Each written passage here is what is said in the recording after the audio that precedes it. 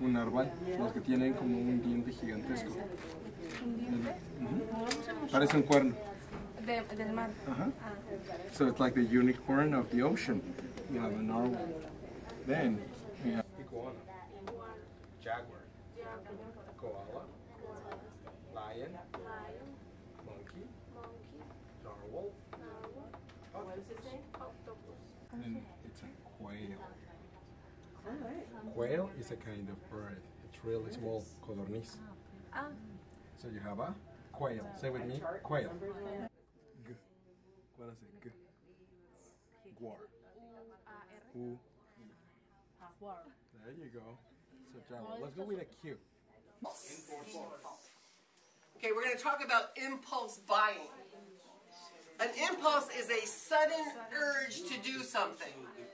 So we offer classes at multiple levels. We are digital literacy and using computers is a big part of our class. Workforce readiness, as well as citizenship and cultural expectations in the United States is a part of class at every level. In the beginner classes, of course, more functional English, just what are common phrases that are helpful to know, to understand.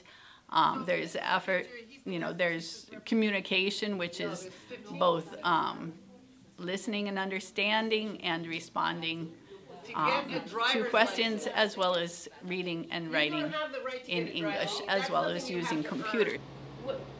She's checking. What are they checking?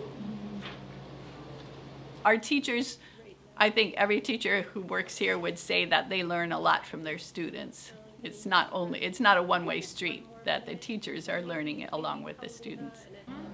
Go to the hospital? Yeah. For a headache? Yeah. Go to the hospital. The hospital?